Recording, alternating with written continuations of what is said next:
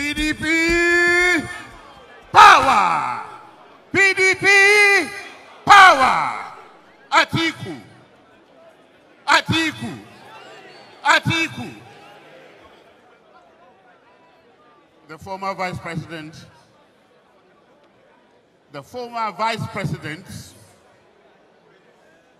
former governors here present,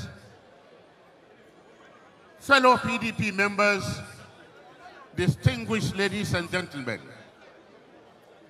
Today, after listening to all the goodwill messages, one can only be sober and recall that we need a savior, that we need an administrator, that we need a good listener, that we need somebody with programs to help Nigeria.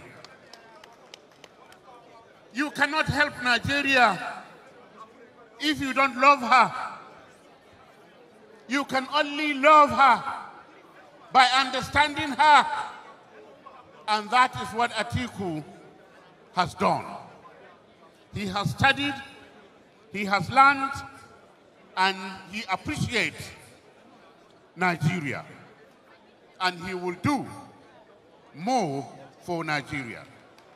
I have heard some people say there are honors of Nigeria, but I understand they are not honors of Nigeria.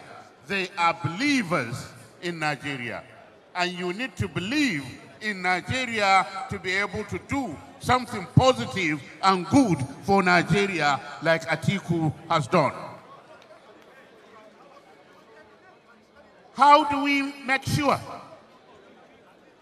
that PDP wins this election? Today, the first declaration and then followed by delegates. So you are here.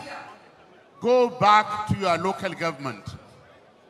Go back to your ward and speak to the members and those delegates that will come to Abuja and tell them your stand on who to vote for.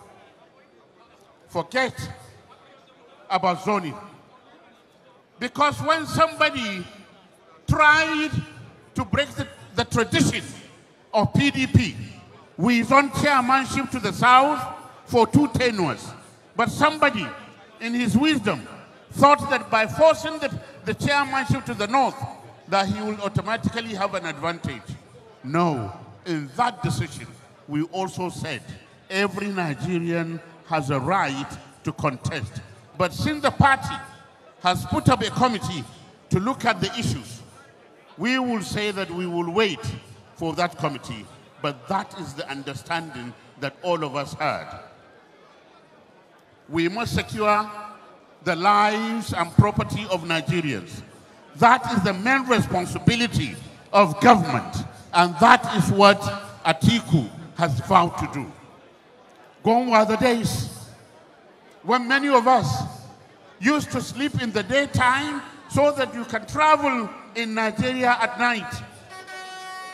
As a young man, I used to ride a motorcycle, Yamaha 100 from Sokoto to Mina, through Zamfara to Binnungwari, through Binnungwari to Kagara and to Mina.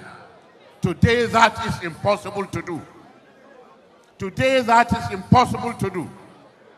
Bandits have come, Boko Haram is still there, bombers are all over the country. We need somebody who appreciates, who understands, who can solve these problems. We must create a conducive environment for our youth to secure gainful employment and to be excellent entrepreneurs. We also must create economic activities for our young people and for Nigeria. Yesterday, I read in one of the papers, and it is unfortunate if it is true, that 75% of our budget is lost to corruption.